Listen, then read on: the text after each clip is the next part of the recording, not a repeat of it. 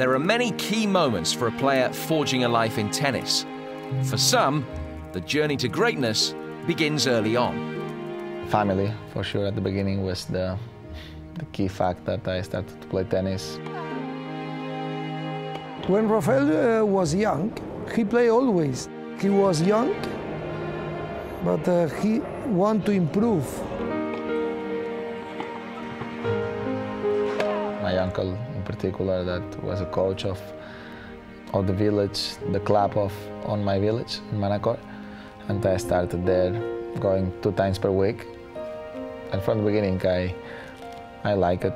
I love the sport.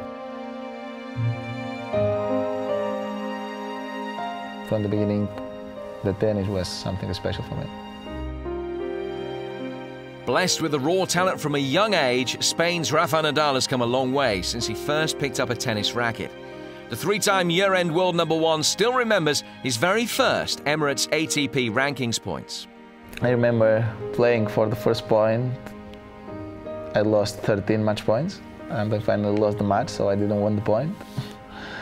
But the next week I received a wild card to play a challenger in Sevilla, and I won a match. So I started there in the ATP, winning 5 points. So that was the first time that I was inside the rankings. These days, Rafa is a genuine all-time great of the sport. Each milestone is still treasured, though. First, achieving the status of world #1 ranks as high as any other. I was there in the #2 for a long time, having always Roger in front, that he was playing amazing during all this period of time, and even if I had great seasons, I didn't have the chance to improve his ones. So then was in 2008 when I had that chance to be the #1 for the first time. I played top seasons in my career in that year, and finally I did. Rafa has always been a pretty humble guy, and not one to really talk up his chances. With that humility, these wins just really, stand out even more.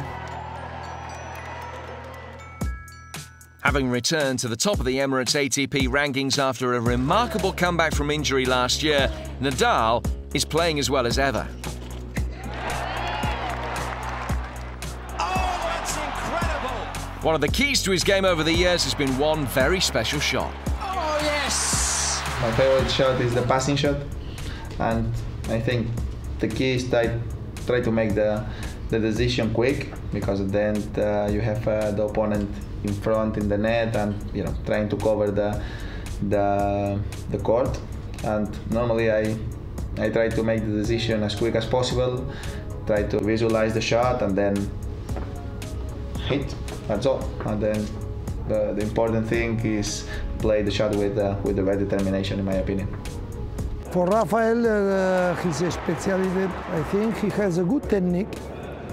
Many people think that Rafael has only good legs and a strong mentality, but I think he has a very good technique too. As the 2014 BNP Paribas Open gets underway, it's no surprise it's the defending champion who boasts the record of most ATP World Tour Masters 1000 titles, 26 and counting. I really love these tournaments. I had a great success with my career in this kind of tournaments, and it's great to have this category that the best players are playing. He's as passionate as ever about the sport he loves.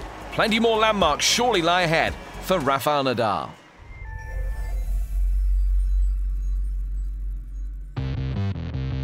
Next week on ATP World Tour Uncovered, it's crunch time in California.